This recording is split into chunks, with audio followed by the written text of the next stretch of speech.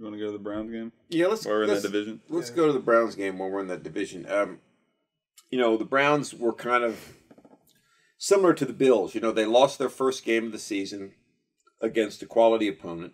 They lost to the Chiefs. But then they came back this week and beat the Texans. But, the interesting thing about that, I think Nathan was talking about this.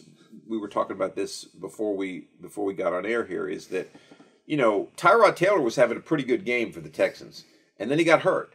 And then that pretty much ended it for the Texans. And then if it wasn't for a Nick Chubb touchdown run of about 40 yards, that game was close for a long time. Watching, I had a feeling the Texans were going to win for the most of the game. Yeah, and that would have been, you talk about some serious consternation in Cleveland if they'd have lost that game. And that's the problem with Cleveland. Something like that happens, they're downhill fast because they're just going to unravel. They're not the type of team that has the, I feel like, the fortitude to get through a tough time. I agree with the front runners, but I have to say real quick, I apologize to the Chiefs fans that were offended.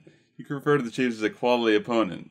Seahawks are a quality opponent. The Bills are a quality opponent. Chiefs are the two-time defending AFC champions in a row. They're trying to get to their third Super Bowl. They're a little bit above a quality opponent.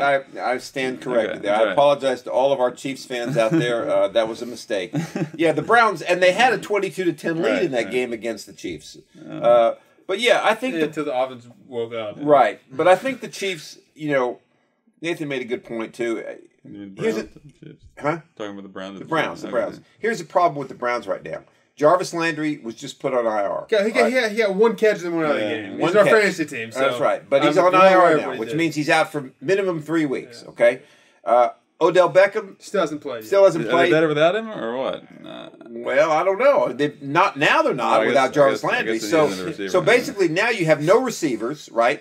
You got Nick Chubb and Kareem Hunt, which gives them probably one of the best running attacks in the league. And you got Baker Mayfield, who is, this is another thing that doesn't make any. This is why Baker Mayfield will never have a lot of respect from me as far as a quarterback. You're the leader of your team, okay? You're the franchise quarterback, the guy that they are looking to. You throw an interception, you try to make the tackle.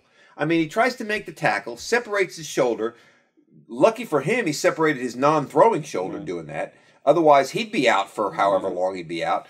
So you got to be smart. I mean, you made a mistake, but you don't try to make a tackle on a guy, okay? Well, I think that's kind of like his little attitude, his chip on his shoulder. But you can't do that. No, I agree with you. Okay. But some people may be hearing this, and some people may be saying, "Well, I like that. He's showing what do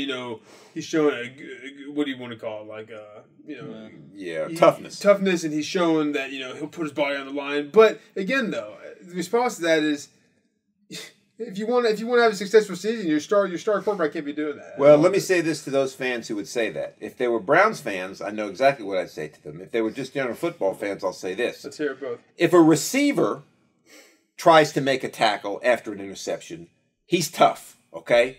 But when your starting quarterback makes a tackle and hurts himself, he's an idiot, okay? And if you're a Browns fan, I'd like to ask you, okay, let me turn it around and say, okay, you think it was tough for him to do that. What if he would have separated his throwing shoulder and you'd be playing whoever their backup quarterback is? I don't even know who it is. Apparently he didn't miss a snap, though. No one else threw a pass. No, that's fine. Or maybe someone could have handed it off. Yeah, that's fine. But I'm saying, that's the point I'm trying to make there, is that you just don't do that. You know what I mean?